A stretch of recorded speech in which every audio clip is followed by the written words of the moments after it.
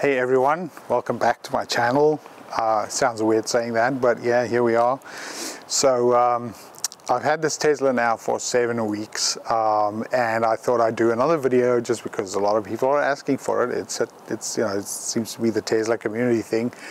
Yeah, so I thought you know, the topic for today could be accessories and adventures. You know, it's been 7 weeks. And we've done a few things, you know, with the Tesla, bought some accessories, planning some adventures. So let's talk about that. The first thing is sort of the accessories. You know, I don't want to go overboard with sort of buying a lot of crap that really don't add to the value, you know, over time just for the sake of buying it. I did get 4 things, you know, related to the car specifically. So, you know, why don't you work with me and I will show you what those 4 things are.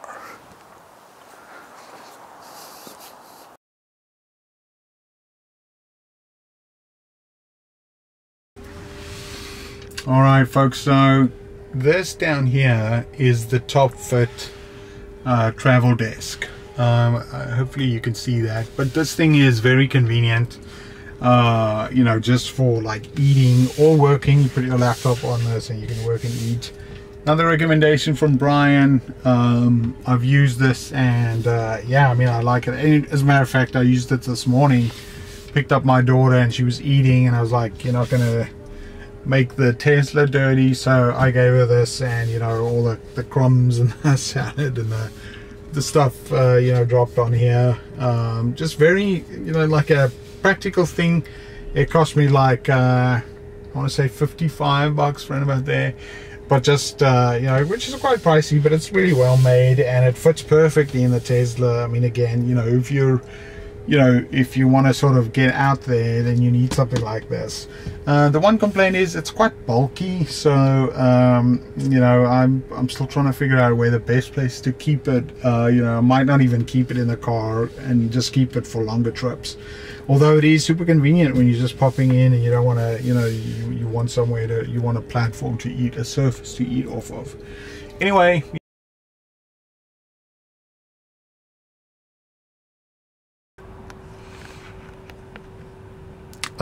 yeah, so I also, this is the 3D Maxpider K-Goo mats. These seem to have like cornered the market a little bit. Everybody has, you know, recommends them. They fit perfectly in the Tesla. I got the front and the back, which I'll show you. There, that's the back.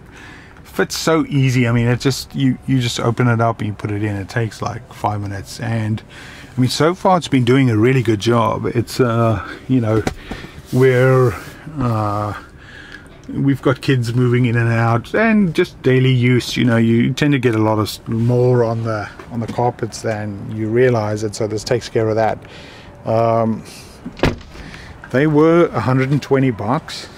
Sorry, $220, so not cheap, but you know, I think probably worth it. And yeah, good quality, super easy to wash out. So yeah, that's another accessory.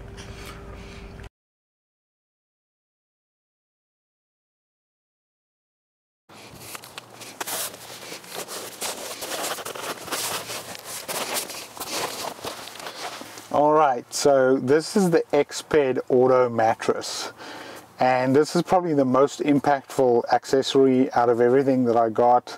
You know, that's going to give me that vision of a vehicle to being mobile. You know, this means I can sleep in any campsite or anything like that. And honestly, you know, I'm not going to let the back down now because you know, filming logistics. But this thing is big enough for me without any problems. I'm 6'2". If I put the seat back, I can sleep here totally comfortably. It's not fully inflated right now, but I have inflated it fully, and it's very, very comfortable, like very comfortable. And then with this glass roof, that adds to the whole sort of feeling. Now, and I mean, I'm really very pleasantly surprised by this whole option, because really that was, you know, like I've said a couple of times, the driver, one of the key drivers for me getting this. And I've actually had my 13-year-old daughter in this as well, you know, and plenty of room for both of us. You know, the only thing is when you you know, when you have this all put out, then, you know, it takes half your packing space, so you're gonna have to kind of think of something there. But in terms of purely sleeping, no problem for 2 people. Even better for 1 person. Like you can, you can definitely sleep in this, you know, and you're not going to suffer from, you know, sort of, you know, bad back or anything like that. It's super comfortable, more than I anticipated. Great recommendation from Brian and others as well, but very, very happy with this purchase. Now, I tried to get one from REI. They didn't have any, so eventually I had to get from the company itself. And that took about a week and a half to deliver, and it was about $360, which isn't cheap.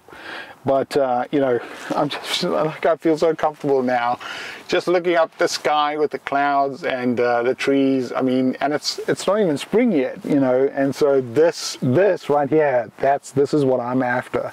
And you know, the Tesla, the mattress, it unlocks that for me. So just over the moon with this.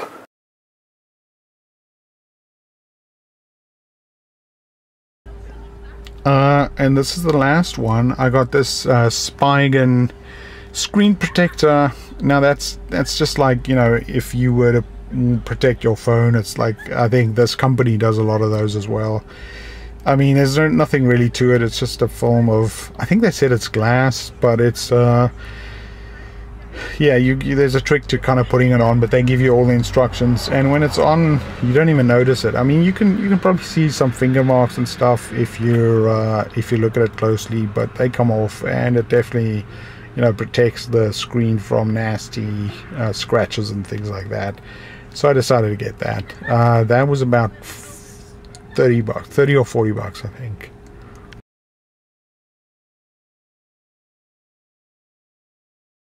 All right, and as I talked about before, this is the wall connector. I think this is version 3, and you know, we had to upgrade our panel to get this installed, so it took a bit longer, but now it's running perfectly. You know, I get the full wattage out of this. It gets to 11 kilowatts like almost immediately. And you know, it's 15 times as fast as before, give or take. And I mean, we didn't have that much a demand for it because I don't commute, I work from home. But it's just very comforting to have this, you know, and to know you can get like a 25% charge, you know, in an hour and a half kind of thing. So, you know, you can, it just means that if you kind of move a lot, you're not going to have any problems. Super convenient, you know, very well constructed, very, very solid. You're not going to have an issue with this. But yeah, very happy with this install and how it works and how it performs.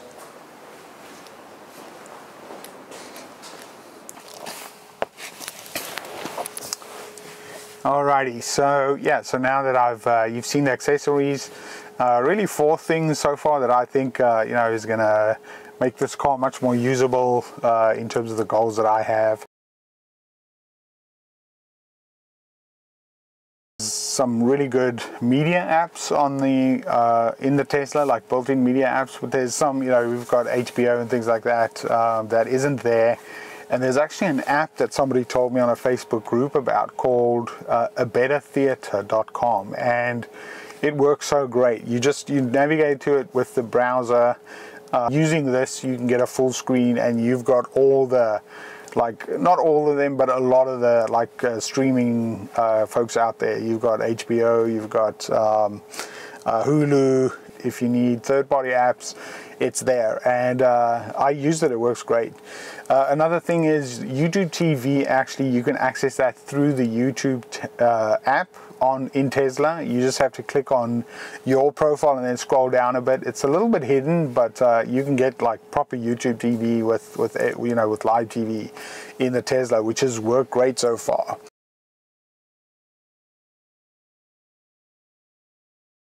Also wanted to talk about Tessie. That's a third-party app that for your phone and stuff, and it's pretty cool. The only thing is it's $4.95 a month, you know, which isn't that bad, but so far I like it a lot. It definitely has got sort of more than just the Tesla app, you know, especially if you're like interested in mileage and, you know, costs and things like that, and efficiency and all sorts of numbers and things, and it adds some functionality as well, you know, that Tesla doesn't have, you know, one way or another, and or it might add some different UI.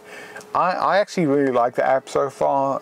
I don't know if I'll continue to use it, you know, for a long time, but right now where I'm interested in like the numbers and stuff, it's definitely valuable to me anyway. That's at tessie.com, TSSIE. So definitely check that out. Maybe sign up for 1 month, you know, just to see what it's like. I find it's quite cool at this stage. But yeah, I mean, all of that is sort of the, you know, good stuff about, you know, sort of the purpose of getting it. And I think I've talked about this before, but one of the key drivers was the camping aspect. And so this is pretty cool, but I've booked a campsite now for my daughter and myself, my 13-year-old daughter, to actually take this car on our first camping trip. That's going to be in May in central PA, so it should be nice and warm. But I mean, you know, you see a lot of people doing that, but I think that's going to be a lot of fun, and you know, we'll definitely let folks know how that went.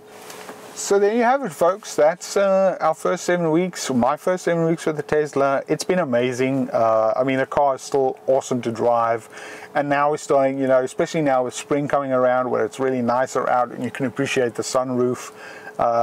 You know, oh, sorry, the glass roof. But yeah, you know, it's I've had no major complaints. A few minor ones that really sort of, you know, aren't even worth mentioning.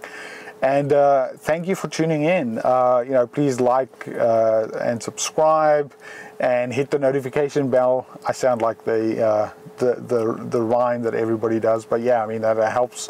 And yeah, we look forward to seeing you again, you know, with sharing more of our adventures, or sharing our first actual adventures. Thus far, it's just been sort of, you know, checking it out and getting a feel for it. Even though you could argue that just driving this car is an adventure. But yeah, thank you, and we'll see you again.